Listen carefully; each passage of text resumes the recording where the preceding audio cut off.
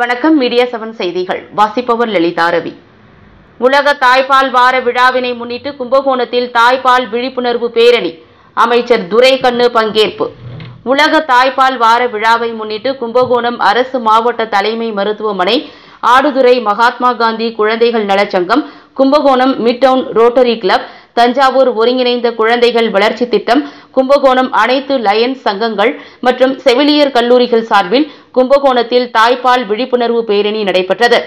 கும்பகோணம் மகாமககுளம் மேல்கரை பகுதியிலிருந்து துவங்கிய பேரணியை தமிழக வேளாண்மை துறை அமைச்சர் துரைக்கண்ணு அவர்கள் துவக்கி வைத்தார்.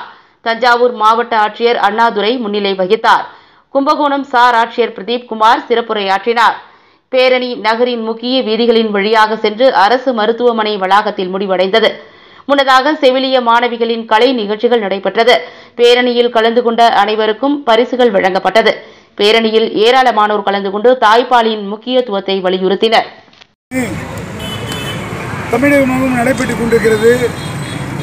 அதன் வழியில் இன்றைக்கு தஞ்சை மாவட்டத்தில் கும்பகோணத்தில் உலக தாய்ப்பால் வார விழா பேரணி இங்கே தொடங்க வைக்கப்பட்டு இப்போது பேரணி முக்கிய நகர் வீதி எங்கும் சென்று விழிப்புணர்வு செய்து பிரச்சாரம் செய்து பொதுமக்களுடைய அவர்களுடைய பார்வைக்கும் அவருடைய கவனத்திற்கு எடுத்து சென்று தாய்ப்பாலின் அவசியத்தையும் தாய்ப்பால் எந்த அளவிற்கு குழந்தைக்கு முக்கியம் என்பதை எடுத்து காட்டுகின்ற வகையில் இந்த பேரணி இங்கே நடத்திருக்கிறது.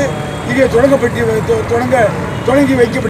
நிகழ்வு செய்திகளை உடனுக்குடன் தெரிந்து கொள்ள மீடியா 7 இணைய